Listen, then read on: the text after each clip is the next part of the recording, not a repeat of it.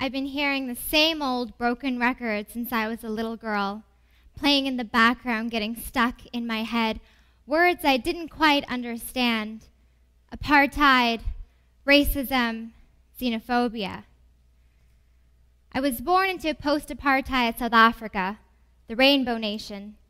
I was born into a country re-emerging from the darkness of racial segregation and violence. I never witnessed the carnage. What did I know of riots or wreckage? All I heard were words of hope as the country rebuilt itself from the darkness, the rubble, the ruins, and spoke to each other and called each other rainbow people of God.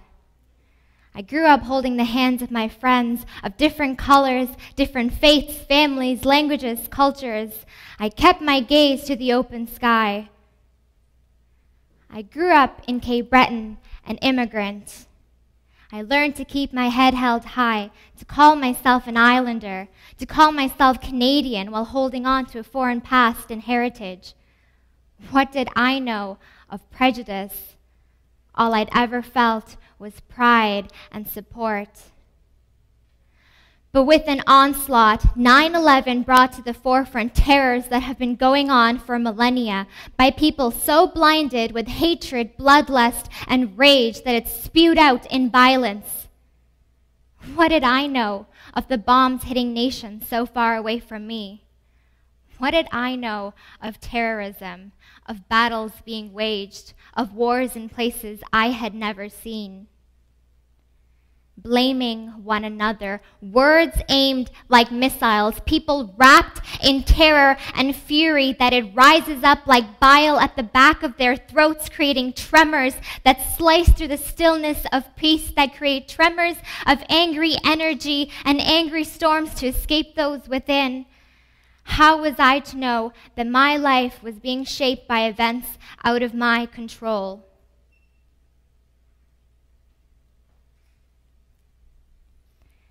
My life was being shaped by events out of my control. And a new word is added to the list: racism, xenophobia, Islamophobia. And as terrors after terrors go on, my place in this world is challenged.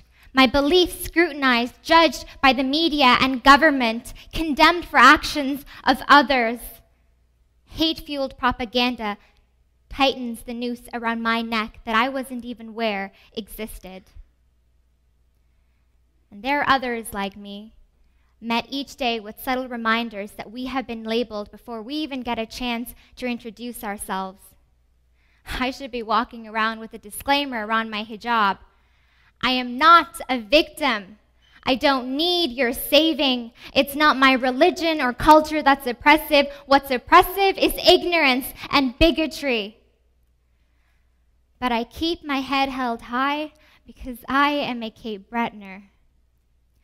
I smile at the lady at the checkout counter who asks how I like visiting. I live here, actually. I bite my tongue when I hear someone's English being complimented. I try not to mention how patronizing that is, and tell them off anyway.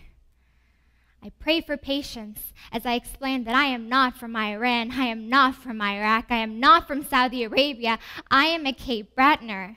I tell the man at the waiting room that this is my country too. I won't go back to where I came from.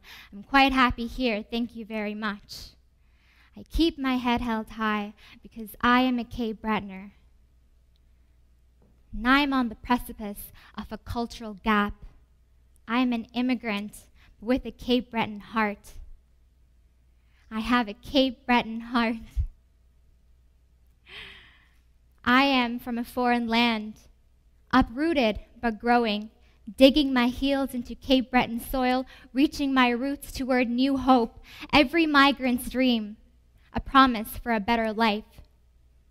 I am from an island of migrants, ancestral roots overlapping and intermingling, a forest mosaic. And if there is tension and a cultural gap, then we, the youth, are the bridge to the other to prove that there is only us. We, the youth, are the bridge between the old and the new, old migrants, new migrants. We keep our heads held high because we are all Cape Bretoners.